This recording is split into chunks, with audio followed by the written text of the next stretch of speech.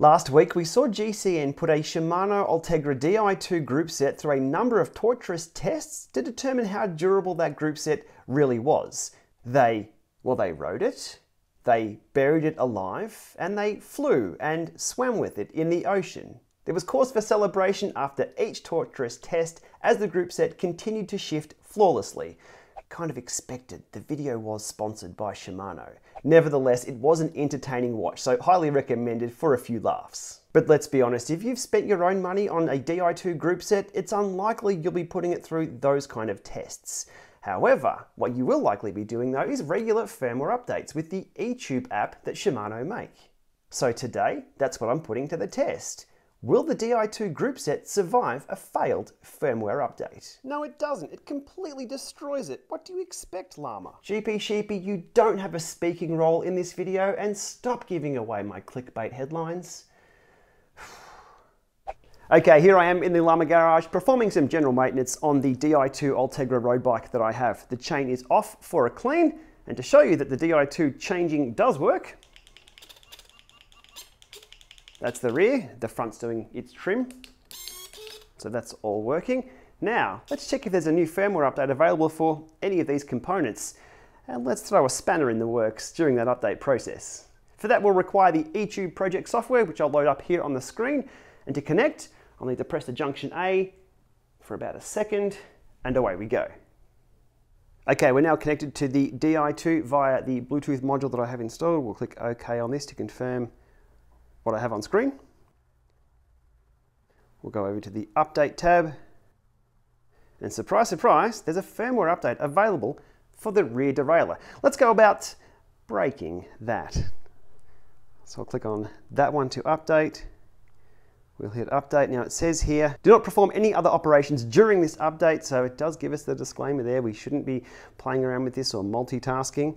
Let's hit Update on that.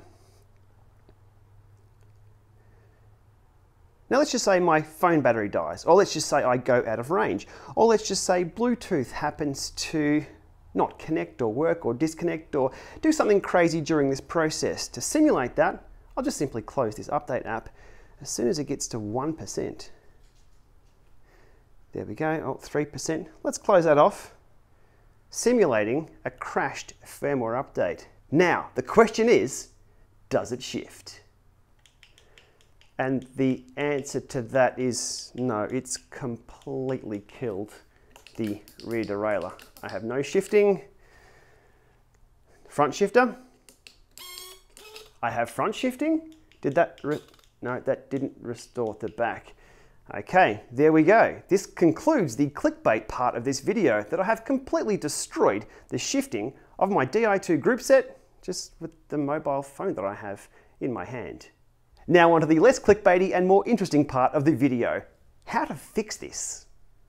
Will a disconnect and a reconnect fix this one? No, apparently it's not that easy. What happens if we reconnect this to the E-Tube software? Again, single small press on the junction box to put that into Bluetooth management connection mode. We'll try and connect back with the tool.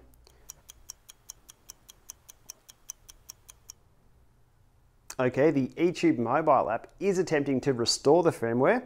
Let's see how this goes.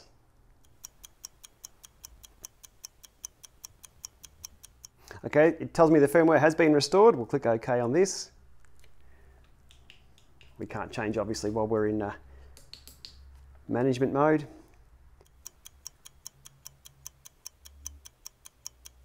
Okay, the rear derailleur has been detected, so it knows it's there on the system, which is good. It just simply hasn't ghosted it off into the ether. We'll click on Update. So according to the app, everything has been restored to the latest firmware and everything should be working again. Okay, we'll click on Disconnect. And there we have it. Everything is back to life with the app that I destroyed things with in the first place.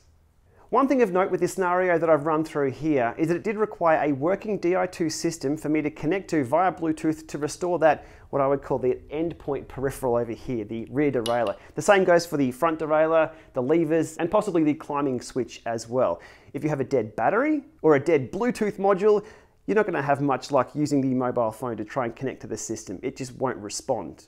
In those instances, you'll need to use the E-Tube Windows software and either the battery charger, which comes with all Di2 systems, or the more expensive PC Link. So the takeaways from today's video is don't be too afraid to do Di2 firmware updates. If something goes wrong, it'll never be terminal. You can either fix it with your mobile phone or with that USB charger, or find a friend or a local bike store with that PC Link device.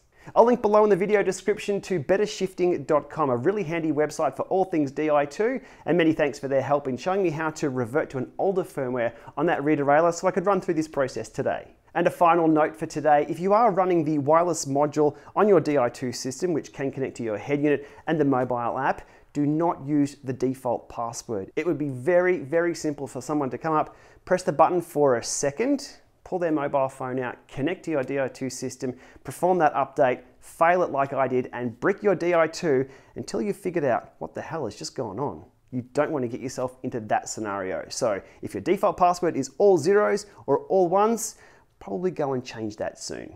Okay, we'll leave this one here for today. Hopefully you found this one informative. It's always a bit of fun getting some hands-on breaking and fixing things here in the Lama Garage. As always, if you've enjoyed this one, give it a thumbs up and remember to hit subscribe to support this channel and be alerted of new videos. Thanks for watching.